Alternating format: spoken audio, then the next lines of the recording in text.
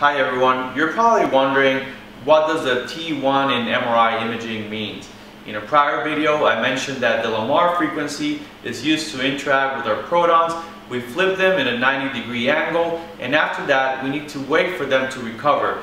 They recover their longitudinal magnetization, and that recovery in longitudinal magnetization is defined as the T1. Specifically, it is defined at the 63% of recovery. That's known as our T1. It's also known as our longitudinal magnetization recovery or spin lattice. Those are different names for the interactions that occur and the magnetization that's recovering.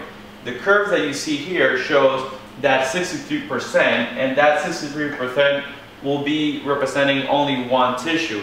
In reality, when we have these curves, we should imagine that we have different curves because every tissue has its own T1. So the correct name for T1 is T1 weighted images, because we really weight the image towards a T1.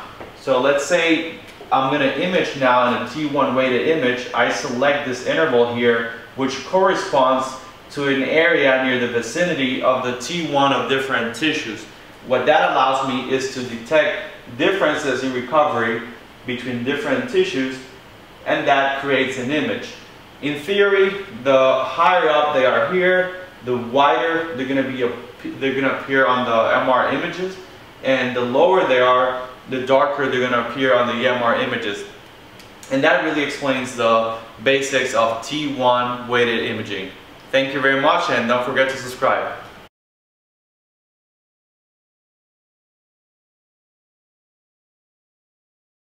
Number by the length of the scan, because the length is going to be directly proportional to our patient's dose.